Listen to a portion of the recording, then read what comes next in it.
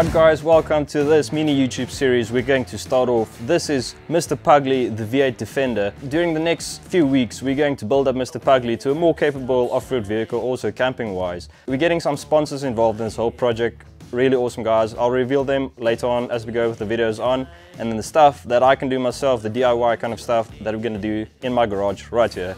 If any of you guys want to get involved in this project, contact me in the link below. Let's kick off with the first episode. We're going to build Pugly some rock sliders. Right, so one of the big reasons why we're doing rock sliders is besides the protection to the sills on the doors, Lazon usually struggles a bit to get into this car. It is quite a tall vehicle and it is locked at the moment. Usually the issue is the vehicle is quite high to get into and there's nothing to step on. And besides, it looks bloody awesome. We're going to do some tubular design round tube, 42mm by 3mm. So I think it's going to be the perfect size between too heavy and strong enough. Usually I don't get bottomed out on the soles. The chassis is quite low, so that gets hit first. This is usually if there's a random rock in place. So if they do get bashed up, that's fine. I'll just cut that section and do it over, and then we know we need to reinforce them. But until then, I want to keep the vehicle and the whole project as light as possible. Was that sarcasm?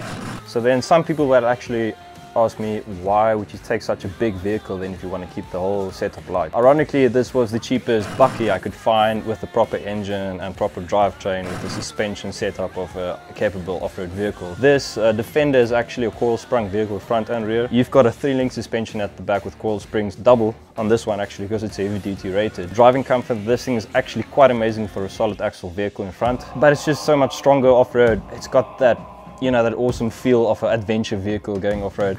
It's really not fast at all or fuel efficient, but it's just got the character, and hence the name of Mr. Pugly, the crossbreed pug. I did some templates with cardboard just to trace out where I'm going to mount them. I'm actually going to mount them on the chassis. There's some support sticking out. That should be more than strong enough to actually carry the weight of a person, and also some bashing from rocks when the vehicle's on it. I drew this open CAD and I gave it to laser cutting place, and then now I've got all my pieces cut out. This is some 8mm steel brackets, mild steel. These are going to weld onto the 42mm round tubing right here. I've already done this one. This is the passenger side one. I just wanted to see if everything lines up. So here I am. I'm going to do this video for you guys. Let's now do the driver's side, tack everything up on the vehicle itself, take it off, weld it up. Right, so first step is just basically putting all the brackets in place on the chassis.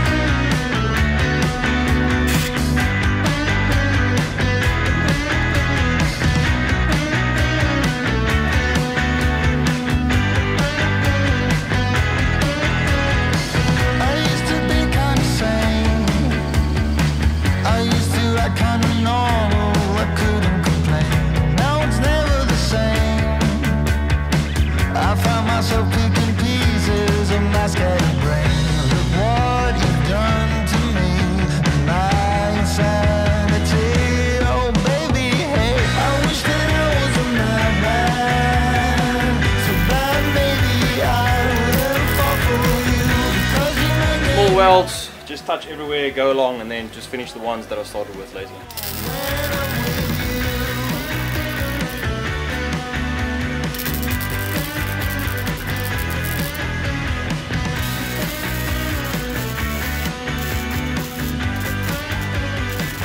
So after welding this rock slider, the main frame, I probably didn't wait long enough for the heating to cool down, so it contracted and expanded in the wrong place, and now the pipe looks slightly like a banana if you look right through the middle. I'm just going to heat it up a bit and then just bend it a bit straight back again. It should only take about 1 or 2 millimeters or right at the end for the whole thing to look right straight again.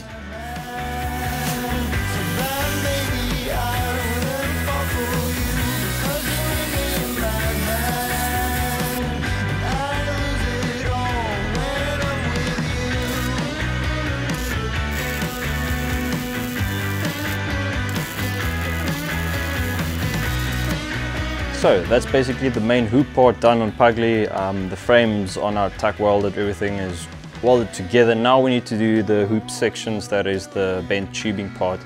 Now I actually got myself one of these manual tube benders. It doesn't kink the tube at all, so it's quite a neat fit. It was a bit expensive, but that's one of the tools that I just invested in that I know I'm going to use in the future as well. And now I have to assemble the thing again because it takes a lot of space. I've actually drilled holes in the floor and mounted it there. This is probably the second time I've used it. I'm still not sure with the calculations of the tube where it's bent, so I still need to practice that. So it's going to be a bit of a trial area, work out a lot of maths involved, geometry, just to get the lengths correct without wasting too much tubing. So now we have to build. Can I get some attention? There is something I need to say to all those passing by outside this little room where I've been staying. But the door is bolted, the window's locked. I'm waving through the glass to get somebody's full attention, but they all just move too fast. Hey, I got a thing to say, can you hear me through the glass? I got some useful information about your future and your past. Hey, I got something to tell you, can you hear me through the door? I got some useful information that will satisfy your soul. All else fails RTFM. Looking through the keyhole, hey mister, you look like you're up. Right, so that took me pretty much 16 minutes to assemble the whole bender, and now I can actually start the tube bending part. I got it all figured out. It's all 2 and 2 is 4 and 4 is 8. Everyone listen up now, 'cause we are running late. Hey, I got a thing to say, can you hear me through the glass? I got some useful information about your future and your past. Hey, I got something to tell you, can you hear me through the door? I got some useful information. So here we have the final products of our manual tube bender. Now these angles are 50 degrees, both of them, and these tubes are pretty much identical. Right, so tube bending done. This is probably my second set sliders I've done. Still practicing with it. These are between 50 and 50.8 degrees, all of them. So I think that's pretty good. The tolerance is small there.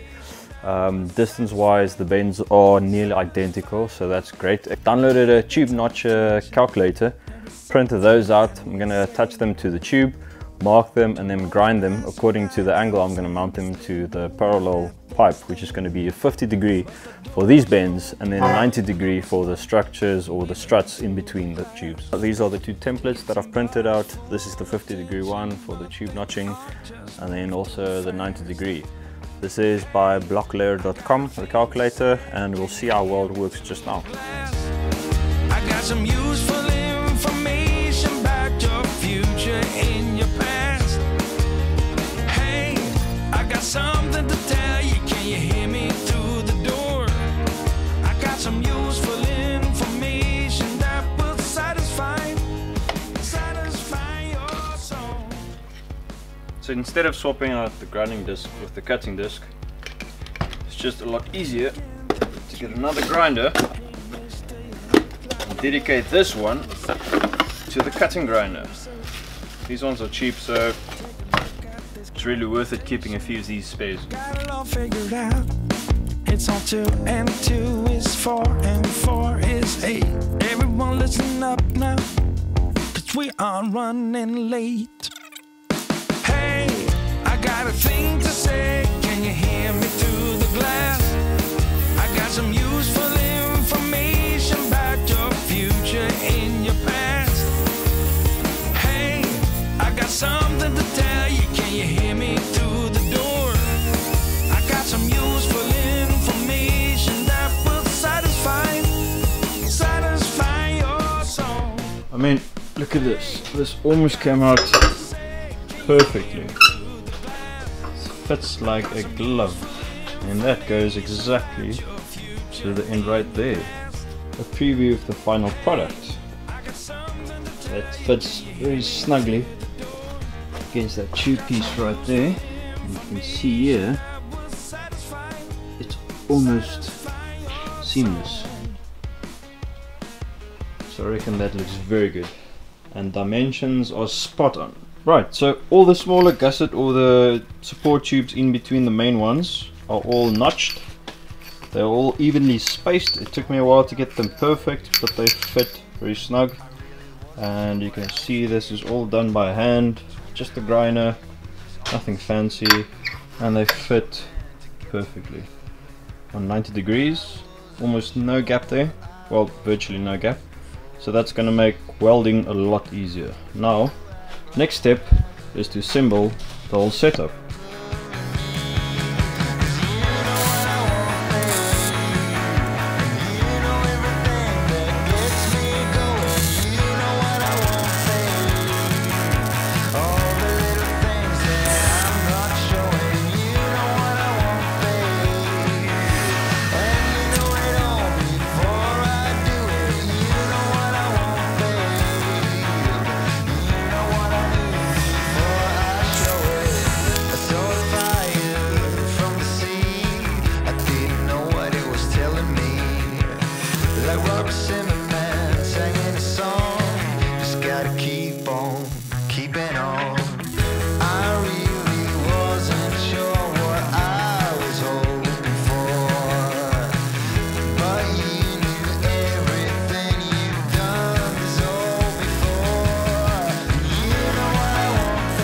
Right, so that brings us to the final step. The rock sliders are done.